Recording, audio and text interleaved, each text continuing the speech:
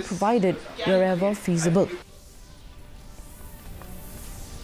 Following the recent goof-up at NEHU over the holding of QIT UG 2024, the HYC has demanded a proper inquiry into the matter.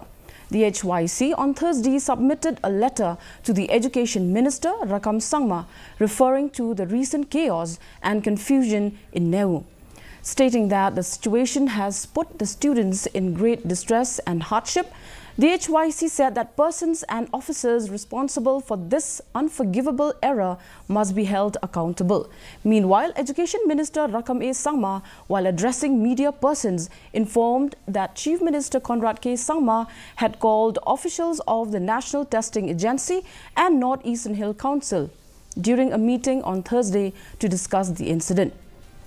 The Education Minister said that the NTA should take a decision on the entire issue. Education Minister, Bauday ban Parchment College with Ikna Kibadu, ban Po City, Gay ban Pian, the Markade Jingle, Manmanhi, the Jingle, Bomsupiohi, John government, the Nakadap Sajakum.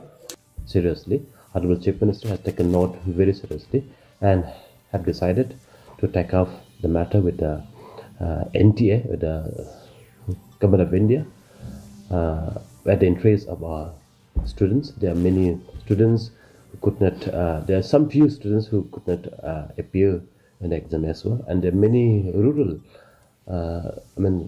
students who have not registered for the CUET examination, and our Honorable Chief Minister will be taking up the matter with the NTA and the Central Government. The PHE department